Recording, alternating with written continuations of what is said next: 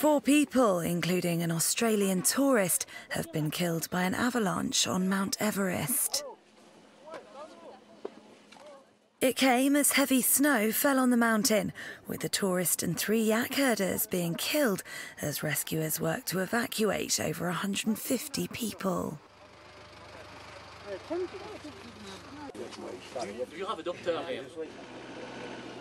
Of those who were taken to safety, 86 were rescued from the mountain's base camp, while many others were rescued from the monastery at Rongbuk, with officials working through the night to clear snow from the roads and speed up the evacuation.